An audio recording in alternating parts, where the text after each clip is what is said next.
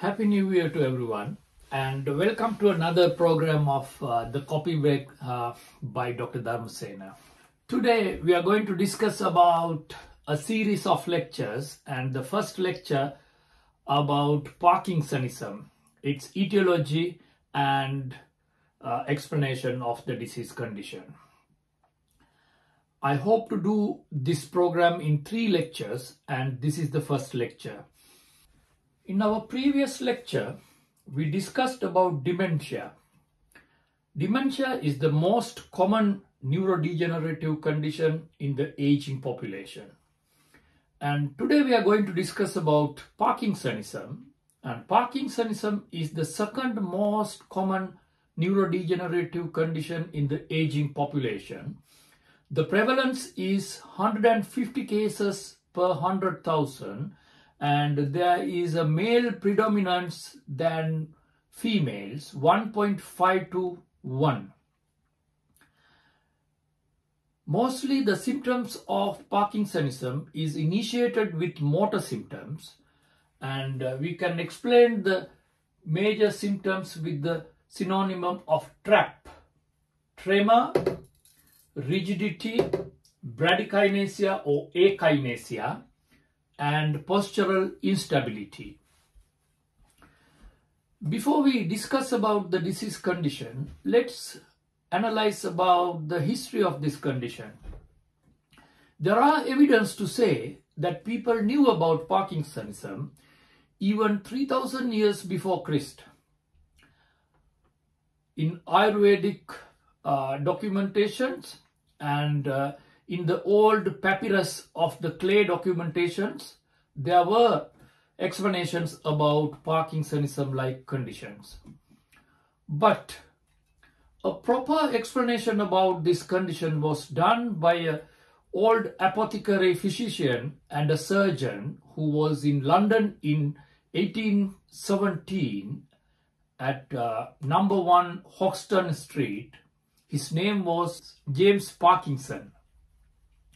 So James Parkinson's father was also an apothecary, a physician, a surgeon who conducted the practice at this place, and he inherited the practice after his father's demise, and he himself explained the condition of Parkinsonism in an essay written as The Shaking Palsy. The Shaking Palsy essay contained of 6 cases of this shaking palsy, and he explained these conditions as the current Parkinsonism. And but one thing that he mentioned was there were no cognitive impairment, which is wrong. And later on, one physician called Charcot coined the name Parkinsonism and explained the condition in more details, putting the name as Parkinsonism. This is James Parkinson, who wrote the book Shaking Palsy. This is Jean Martin Charcot, who coined the shaking palsy condition as Parkinsonism. Let's discuss about the etiology of Parkinsonism.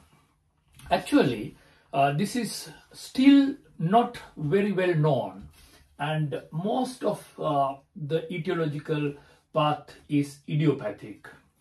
But there are conditions, there are contributing factors like environmental factors and genetic factors. When we think of the environmental factors, the toxins like insecticides and weedicides and recurrent head injuries and the artificial opioid toxins MPTP are regarded as contributory factors. And when we think of the genetic factors, LKKR gene and PARK2 gene and DJ1 gene, PINK1 gene are considered as risk factors. But most of the things are not well explained and well understood and remains idiopathic. Recurrent head injuries also can cause Parkinsonism, and it is well known. And you all know one famous boxer, Muhammad Ali, who had Parkinsonism in his early stage due to his head injuries in the boxing game. And there are cases of Parkinsonism which happen due to vascular reasons, and we call that vascular Parkinsonism. The Parkinsonic features, as I told you, the tremor, bradykinesia, rigidity, and postural instability, these things as an entity can cause due to a lot of categorization of causes. Especially, we can divide it into these categories. Parkinsonism can be a result of drugs, drug-induced Parkinsonism. When we think of the antipsychotic medications and some other medications, there are common presentation of their side effects as Parkinsonism. And the larger group of Parkinsonism is idiopathic Parkinsonism, and which we are going to discuss in details in this lecture. And there are atypical Parkinsonism or Parkinson plus syndrome. In this category, there are four major conditions: progressive supranuclear palsy. We are going to discuss in a separate lecture about this atypical Parkinsonism, and multisystem atrophy, corticobasal syndrome, and dementia of Lewy body condition.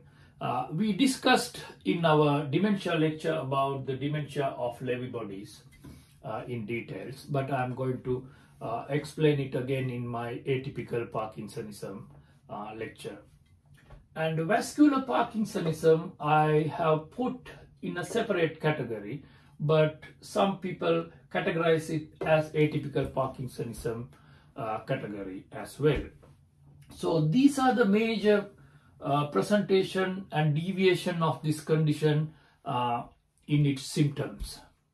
So we are going to discuss about idiopathic Parkinsonism in details today. What happens in Parkinsonism actually?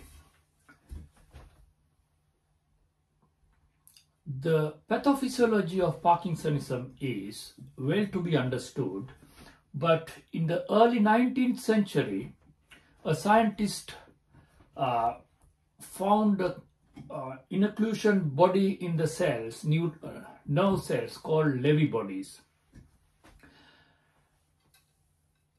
The protein which is involved in this condition is alpha-synuclein. What happens is, in our substantia nigra, there are cells which are producing dopamine, and the protein alpha-synuclein, which is produced as a result of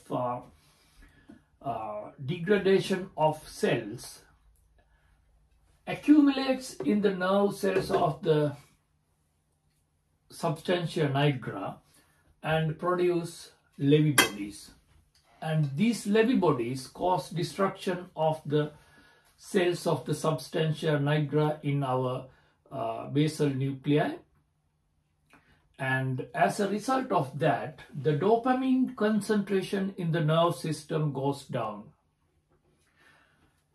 At the same time, the acetylcholine concentration goes up, and as a result of these two chemical reactions and the imbalance of this acetylcholine and dopamine, low dopamine and proportionally high acetylcholine, causes the symptoms of Parkinsonism. This reaction starts well before the age of 40, 50 years, but the symptoms present mostly at the age of 60 years. Initially, the Parkinsonism features do not show clinical signs. The earliest signs happens in the body is loss of smell, constipation, and sleep disturbances. Before you identify the motor symptoms of Parkinsonism, well beforehand, these symptoms start. It is as a result of Lewy body deposition in the nerves, Lewy body deposition in the nerve system and also in the gut that contributes to constipation. You can see the dark pigmentation of the substantia nigra in the middle brain. But in Parkinsonism, these pigmentations are diminished and the substantia nigra is destroyed. You can't see this clear pigmentation in Parkinsonism. As the age progresses, these Lewy bodies are deposited in normal population as well in the brain, but it is about only 10%. But in the case of these Parkinsonism patients, their substantia nigra is destroyed due to a result of this Lewy body deposition. The motor symptoms of the Parkinsonism mostly manifest at the age of 60s average, and there are cases where you get the motor symptoms little earlier, and there are specific cases. But usually the mean diagnosis of these motor symptoms are 60. This condition is mostly progressing with the age, and the progression of the disease condition, once it is started, we can't stop it. But only thing that we can do is to control the symptoms. So what are the motor symptoms of Parkinsonism? As I mentioned earlier, tremor. What kind of tremors are they? They are mostly asymmetrical tremors. Asymmetrical tremors and mostly like pin rolling movements, and their the amplitude is about 5 to 8 hertz, and mostly head is not involved, and they are involuntary, and when they try to do something, the tremor stops. That is the specific nature of these tremors. And rigidity, they have cogwheel type of rigidity in the upper limbs, like cogwheel rigidity. You know, the cycle cogwheel, when you are cycling, it goes forward with a rigid pattern. Likewise, the upper limbs are rigid in that pattern, and we call it cogwheel rigidity. The lower limb rigidity is mostly like a lead pipe. You can bend a lead pipe in your own direction as you please. Likewise, the rigidity in the lower limbs are mostly like lead pipe rigidity.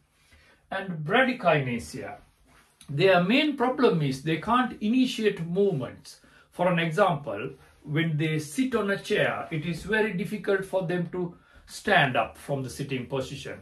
And when they want to start their walk, it's very difficult for them to start the walk.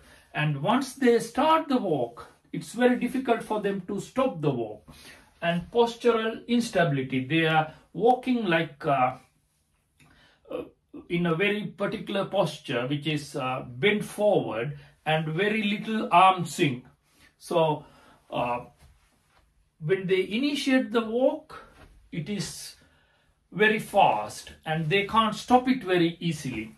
And if somebody pushes them back, they fall like a log backward because they can't resist the push. So their postural instability is very important, and they get something called mask face because of this muscular rigidity. Their face is expressless, mask face, and their gait is called shuffling gait. And later stages they tend to fall because their main problem is they can't turn. When they try to turn, they fall down. So these motor symptoms affect the mobility in this way. We are going to discuss about the non-motor symptoms of Parkinsonism now. Before that, I have to tell you, these Parkinsonism, idiopathic Parkinsonism patients, they have diminished blinking of their eye movements, and hence they get some sort of a serpentine look. They stare at people, and their mask face I mentioned previously. And also they have a special pattern of their handwriting which is called micrographia, and their handwriting becomes smaller, and when they write a sentence, when it goes forward, the letters become more smaller and smaller. So that is a typical pattern of the Parkinsonism patient's handwriting. Non-motor symptoms of Parkinsonism could be categorized as cognitive symptoms, autonomic symptoms, and sensory symptoms.